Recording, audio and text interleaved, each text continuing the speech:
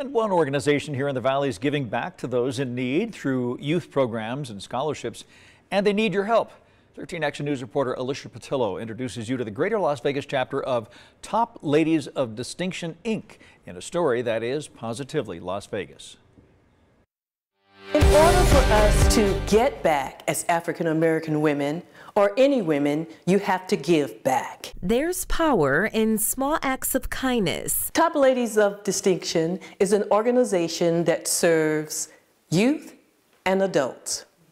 We do many programs, projects, and we also give scholarships to our youth. Run by women in our valley. No matter your status in society, no matter your educational level, no matter your wealth, what we want is to be able to give of ourselves to those in need. The Greater Las Vegas chapter of Top Ladies of Distinction, Inc.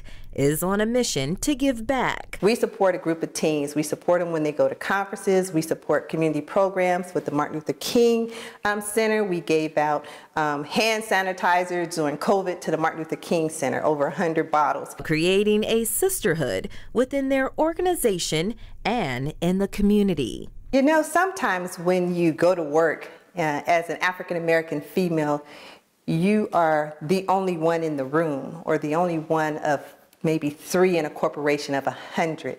When I get to it together with my TLOD sisters, it's a warm feeling. It's a feeling where I can let my guards down and be myself. The Las Vegas chapter is on to their next big event. This Saturday, Bow Ties, Brims, and Stilettos, a virtual comedy show fundraiser that will support youth programs and scholarships. We need the community to support us in our endeavors so we can support the youth of our community. In the Las Vegas Valley, I'm Alicia Patillo reporting.